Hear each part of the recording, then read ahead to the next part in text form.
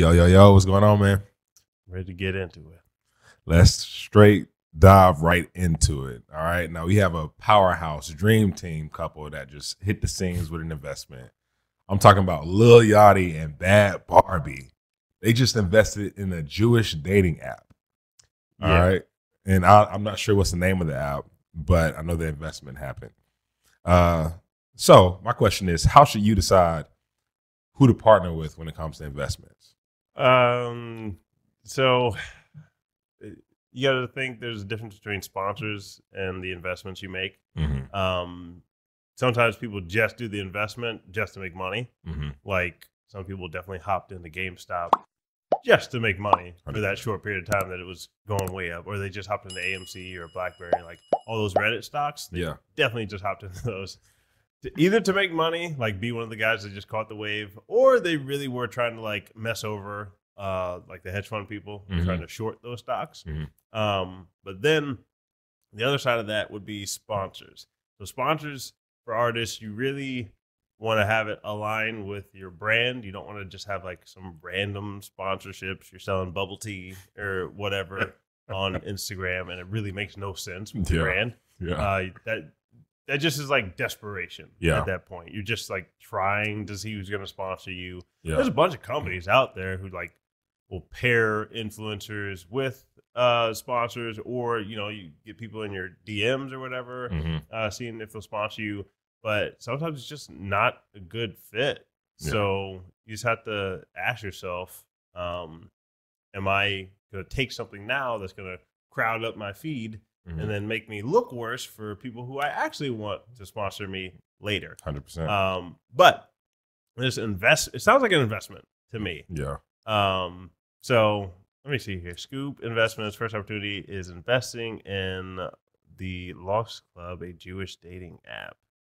The app describes itself as being for Jews with ridiculously high standards. The developers describe the app as a virtual speakeasy hidden within an old school deli. That is a description if I've heard one. It doesn't rely on algorithms like traditional dating apps. Rather, it uses actual human matchmakers. Wow. Okay. Out of all that doesn't sound scalable.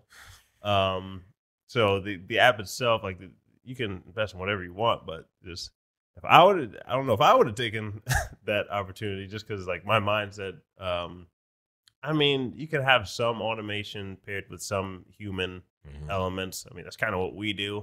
But that's also why I wouldn't take on outside investors for this company. Because like when people invest in a business, like we go back to Shark Tank a lot to get you guys to just like kind of grasp your head around it all. Like the questions they ask the business owner on Shark Tank are usually questions around like scalability. Right. They're always looking for this company to grow year over year. Like even if you had a really great year, they'd be like, "Oh, why did sales slow down?" It's like you had a lot of sales, but they always want to know, why did the sales slow down? Essentially, they are big on automation. They're big on growth. They're big on scaling. So, that's just part of the article, guys. You can go look it up. I'm not gonna read this whole one unless you have read some other whole ones. But there's good investment opportunities out there. So definitely build your portfolio. But the best investment you're gonna make is in you. So that's right. Build your brand first, and then you can look at outside investments. One thing for entrepreneurs in particular is you don't put as much stock in other people's companies. You put the most stock in you, because you're your best investment. That's good. Definitely diversify a little bit.